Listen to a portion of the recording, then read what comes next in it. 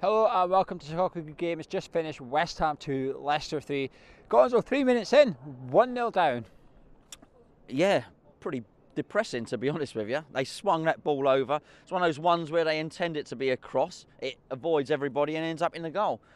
Clearly, because of the screens in the stadium, they didn't show us a replay because they didn't want to antagonise everybody even further, but that's how it looked to me. Very, very unlucky to be 1-0 down.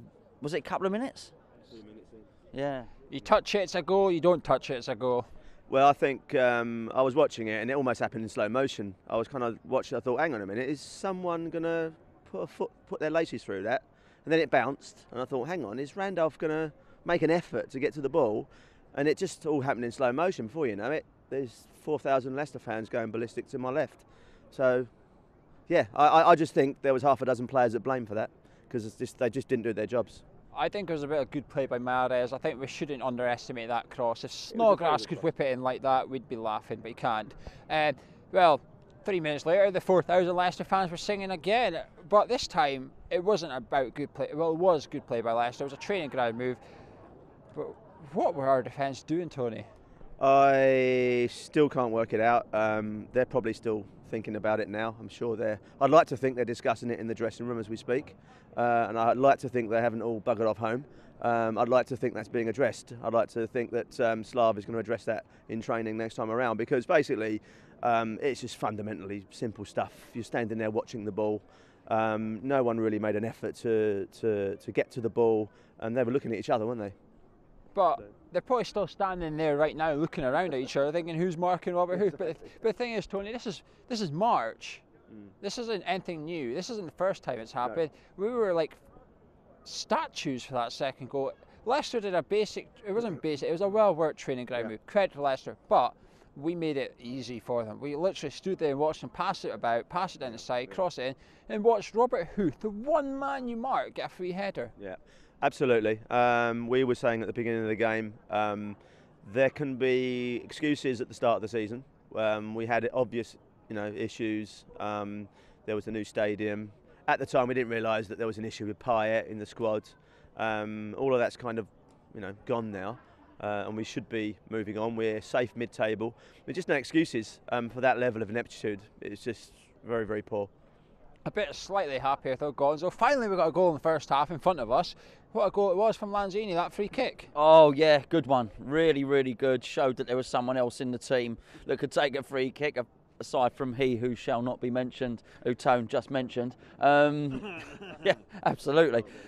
It was a beautiful free kick, and we deserved to be in it at that point. I mean, the two early goals were a sucker punch, really. You wouldn't say that Leicester were dominating at that point. The first goal was... Go on. But the game was over after 6 minutes. We all knew, I think the whole crowd knew after 6 minutes the game was over. We weren't scoring 3, I don't think. I think on the 6th minute, I don't think anyone thought, you know what, we'll score 3, it's all right. I thought the belief was gone.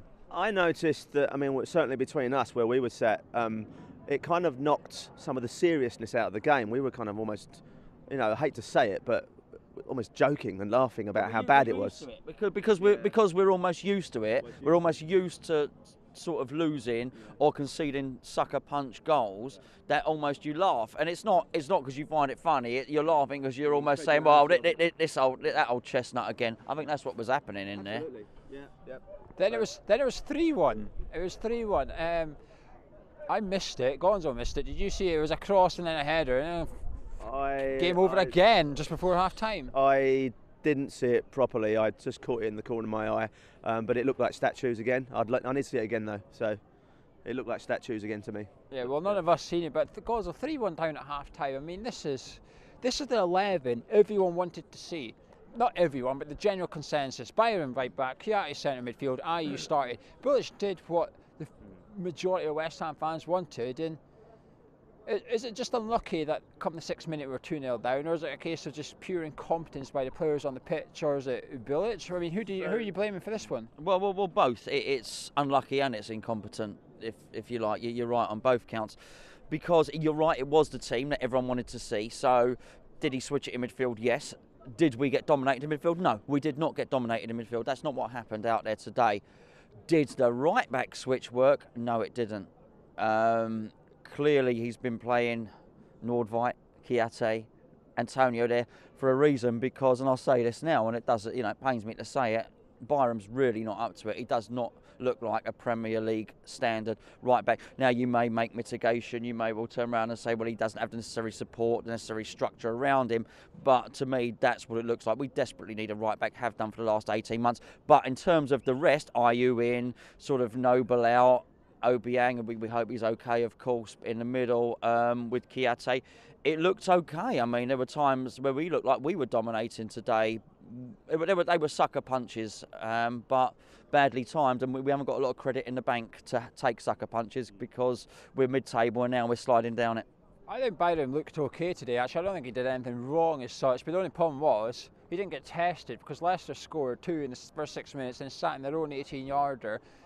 And they knew they would get a third at some point, whether it's through us ballsing up or, well, actually just through us ballsing up at some point in defence. They knew they would get a third goal, and they got it. But we eventually made it 2, Tony. Andre Ayew again, the guy in form, but he got his start, he got his goal. But let's talk about the game overall. I mean, there's no point talking about highlights. We know the score, but is Bilic done, Tony, or can he come back from this? I mean, we play Hull next. We've got an international break to stew over this, right? But we play Hull, they got thumped today, I think. But the thing is though, they're fighting. They are fighting.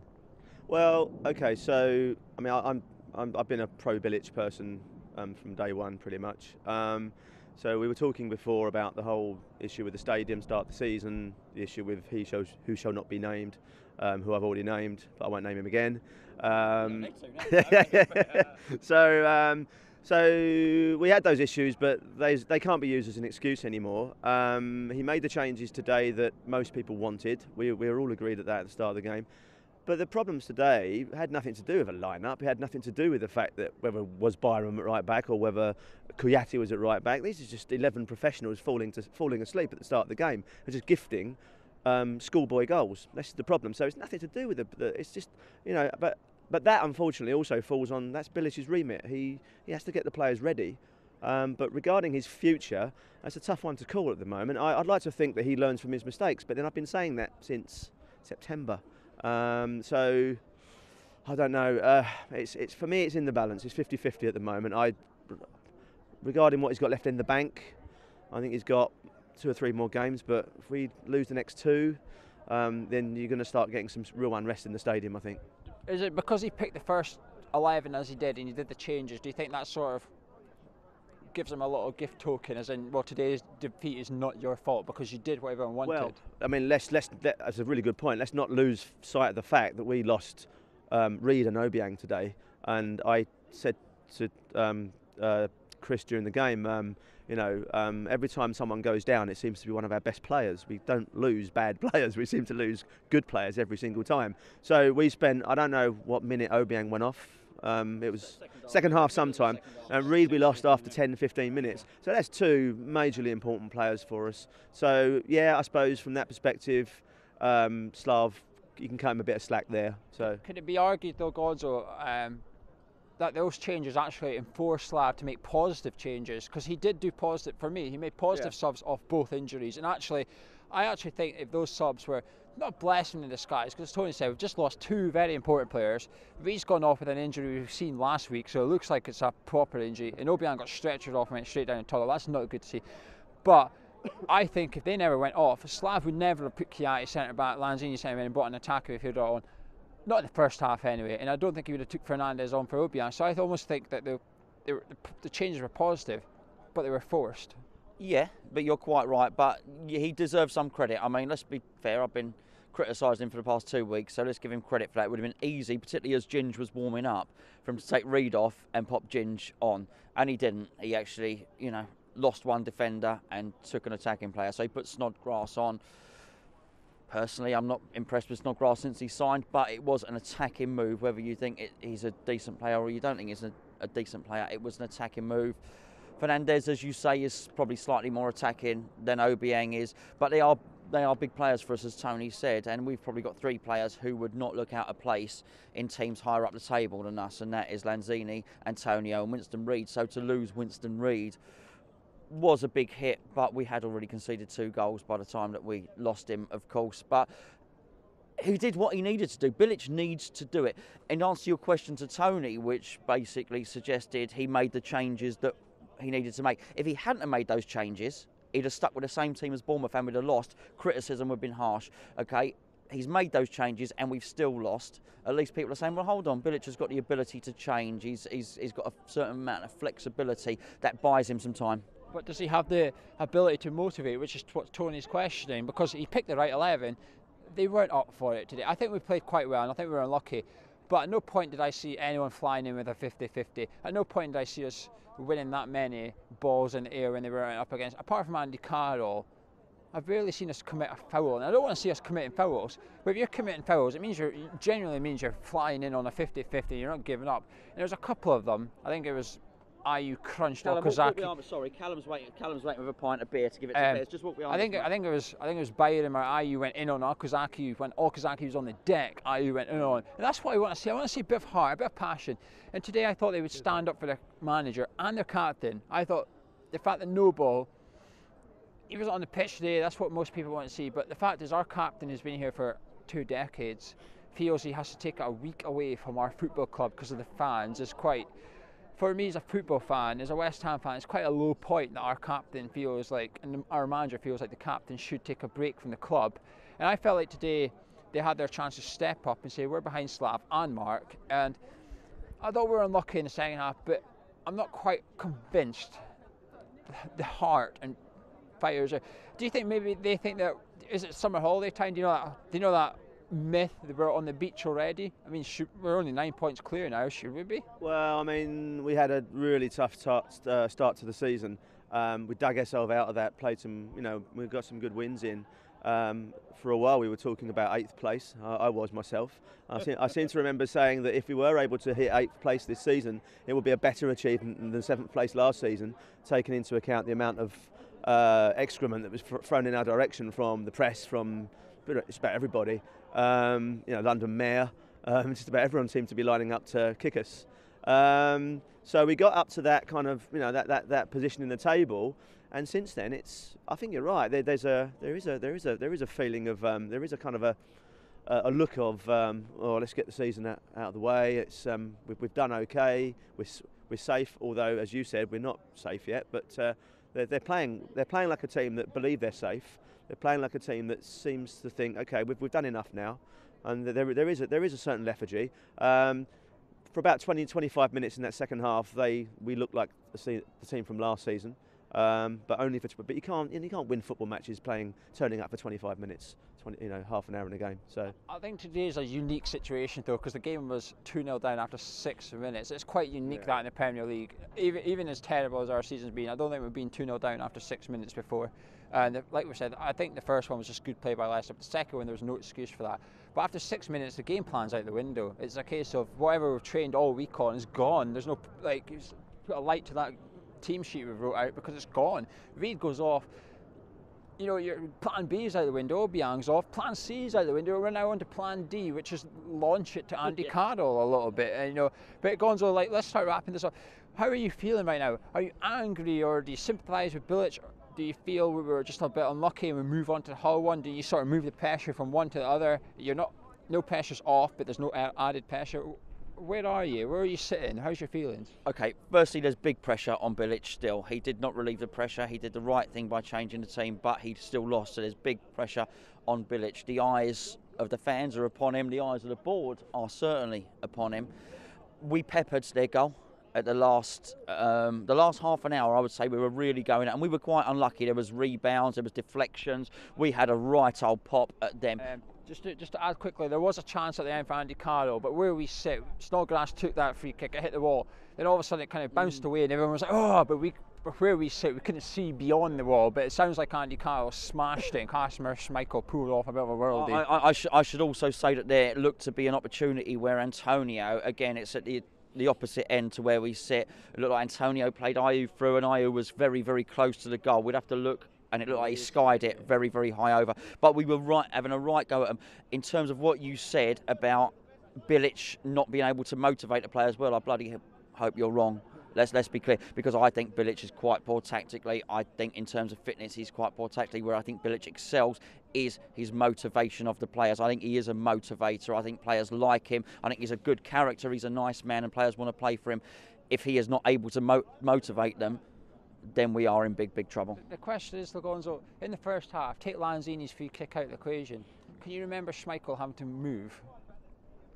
The first half's in front of us, so we've got no excuses. None of this, we couldn't see it. It's in front of us. Did Schmeichel have to move in the first half? Bear in mind, we were 2-0 down after 6 minutes, so for 40 minutes we were 2-0 down. Schmeichel's in front of us. Apart from that free kick, did Kasper Schmeichel, from your memory, have to even budge? No, but there's a very good reason for that, and that is that Andy Carroll is not fit, and we need a mobile striker. We are lacking a mobile striker. I can see that. I'm not some expert tactician. We speak on video all the time, but I'm just not. I'm not, you know. Well, hello. We've got a levitating table. The spirits are with us today. I think if I was, then I'd know a lot more about the game, but I can tell we need a mobile and athletic striker. We don't have one, and that's why we didn't pepper their goal. I never thought at any point we were outclassed, too early sucker goals. But no, in answer to your question, we did not trouble Kasper Schmeichel. What about yourself, Tony? How are you feeling? Let's wrap this up. Your final thoughts on the game? Okay, so frustrating. I believe we were worthy of at least a point, possibly 3.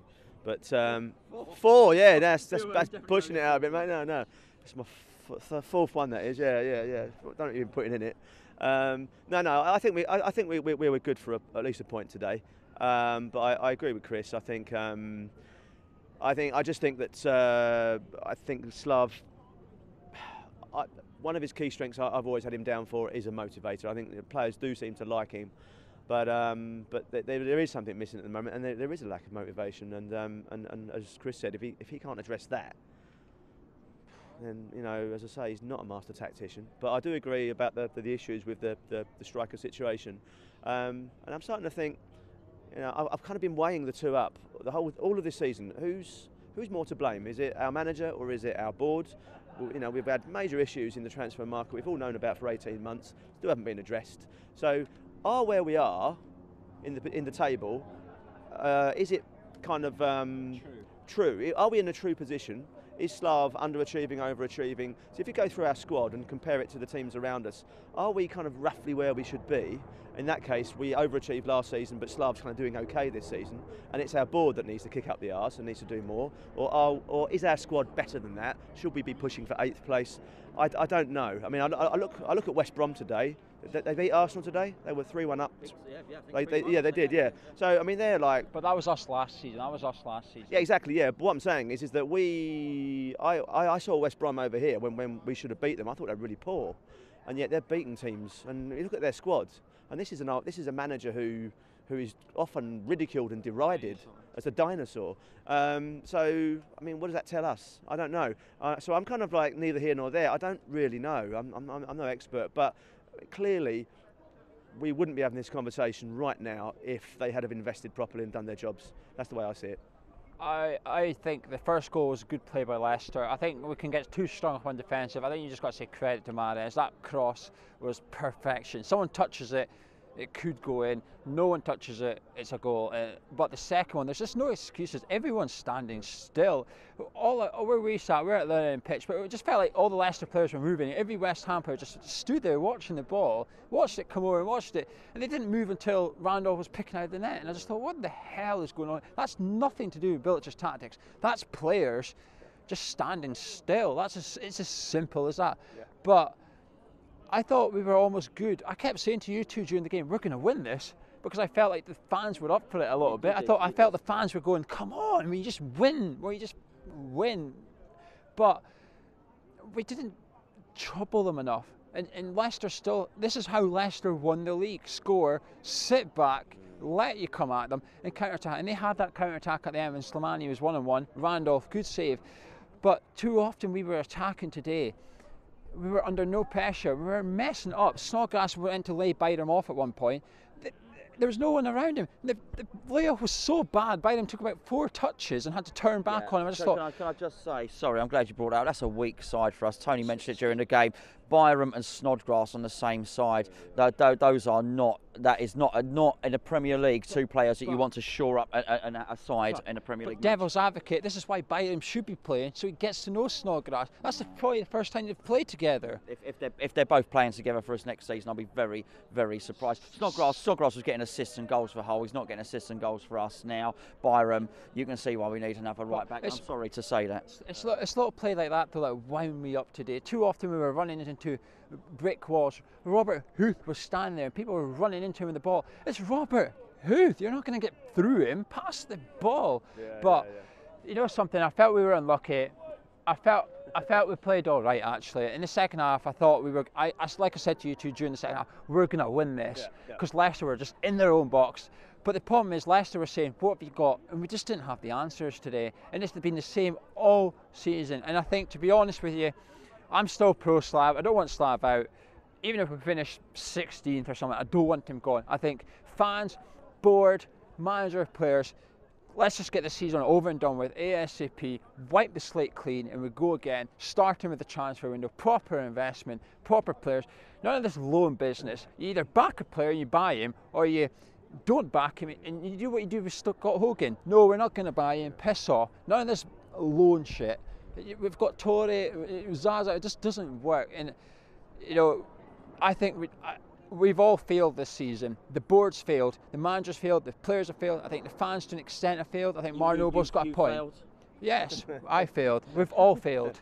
You know. Yeah, I think we've all failed today. So, and I just think we need this slate to be wiped clean. And we start again. We just put it down to a horror season and we go again. Because if we don't, we're always going to be doing these reviews. Who do we blame? Bilic or the players? And it's not good for anyone. It's not good for Slav. Because if we're doing it, the board's doing it. If the board's doing it, the players are doing it. The players are doing it. Bilic is doing it. So talking. Let's go back to the board quickly. So, is this down to them just not wanting to spend enough money, or is this also down to the fact that they've got people that are supposed to be doing their jobs and not doing their jobs very well, or is it both? I don't know. I think that this season, everybody in that department in the summer needs to put in a kind of career-defining effort, right? Because I think there's a lot of people within the club that are escaping criticism that aren't doing their jobs properly. I don't know. I don't know who the scouts are. I don't know who they are, what their remit is, how their bonuses are measured as to what their performance is. But you know, it's everything though. It's everything. It's like the season ticket renewals. They announced stuff 9 in the morning. Come 12 o'clock, they changed 2 things. Who's making these decisions? They bossed simple things like that up again. It's not just the board. The board won't decide things like that. It'll be someone that's paid a lot of money to make these executive decisions. Financial experts. They might be a financial expert, but they're not a fucking West Ham fan expert, and that's what's starting to piss me off a little bit today. But listen, we need to wrap this up. Tony, is there anyone from the game that come out good for you, or sort of you didn't play very well, you need to be dropped from the next game? Very easy. Good, Antonio, Lanzini. I thought they looked a class above everybody else. Just a quick note actually. So Antonio came over to all of the fans, took off his shirt, was the only West Ham player that did it, and got a rousing standing ovation. Is that indicative of anything? I hope not. I'm hoping it's just the fact that he was showing that he was a guy that actually gave a toss. I think Byram did half and half. Byram came a little bit over. I think he was scared. I think he was scared of what the reception when he was going to. They were the only 2 players that stayed on the pitch. The other 9 buggered off down that tunnel ASAP. Gonzo, what about yourself? Anyone with the thumbs up or anyone with the thumbs down you'd like to highlight? I'll just echo what Tone said, but let's be very, very clear. It is got to be an intimidating thing to do when you know you've lost, when you know you've not got the result. All the fans want to walk up to 50-odd thousand fans, and so that is fair play to Antonio for doing that. Antonio knew he'd put a shift in, so he could walk out there with his head held high and say, you know what, I've done 100%. And the rest of them can bugger off because they probably don't believe they've given 100%. And when he took his shirt off, not only did he have a ripped torso reminiscent of mine, but he also was all much like me. He was bandaged up, so he was making. You thought, hold on, you've got a shoulder injury. Along with Obiang and Reid, that's our 3 main players this season, and 2 have stretched, 2 are injured, and 1. He's going to play through the injury, and I thought, do you know what? Fair play to him, and he comes out with a lot of credit after that. Tone is there with his Inspector Clouseau coat on, so it's been a good, nice debut from Tone. Everyone knows what else I think about Bilic and all the rest of it. So yeah, I think Masuaku did okay when he came on. Actually, I thought it was a brave call by Slav changing the left back. I thought Creswell's crossing was a bit off again today. Masuaku come on. I thought that was a good thing to do because Creswell was getting a lot of crosses to put in, but they weren't happening. And I thought that was the right call. I thought Masuaku did okay. But the problem is we had 2 forced subs on Slav. But the 2 players that come on, I thought Snodgrass didn't do well, but I thought Chiati did well at centre back. I thought Lanzini did really well at centre mid. Unfortunately, the winger just didn't work out. But Slav just didn't have the options on the bench. I don't think. Who did he bring on? Snodgrass or Faguli? You know, it's not the biggest. Faguli is the answer. It's not, but it's hindsight, isn't it? At the time, I would have took on Snodgrass. I think most of the people would. But anyway, that's it from us. Hit the subscribe button while you're there. Gonzo's done a vlog. It'll be up on our channel tomorrow morning. Thanks for joining us. We've still got a couple of videos coming out next week, despite the international break. A couple of one-offs. So don't miss them. Hit the subscribe button, and we'll see you later.